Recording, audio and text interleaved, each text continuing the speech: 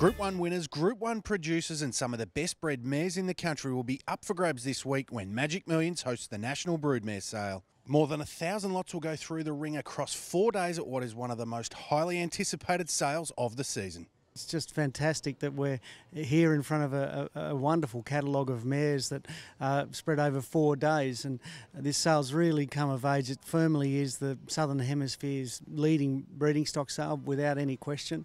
So we're looking forward to getting into them tomorrow. Now that we're grossing for the mares, 60, 70, 80 million on occasion, it really is right up there with some of the leading breeding stock sales around the world. This year's sale should open with a bang, with many of the potential sale toppers among the big group of race fillies and mares will be among the first lots to go under the hammer.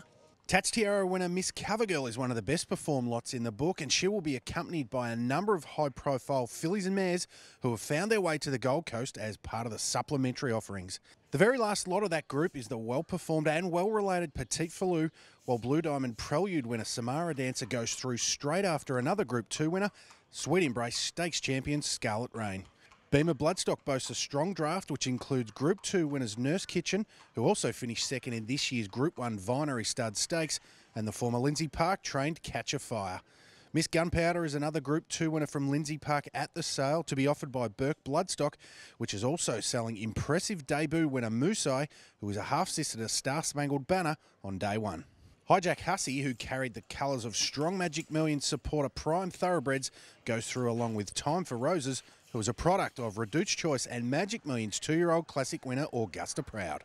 It's not all about the big lots. There's 1,100 catalogued, and something like half of those will make less than 50,000. So there's a very big opportunity for anyone that's in the market. The industry's in good shape. The yearling sales have been very strong, around the country, wherever you are, and with this sort of number of mares, there's always going to be holes in the market. The first of just under 350 lots on opening day will go under the hammer at 10 a.m, and you can follow all of the action at magicmillions.com.au.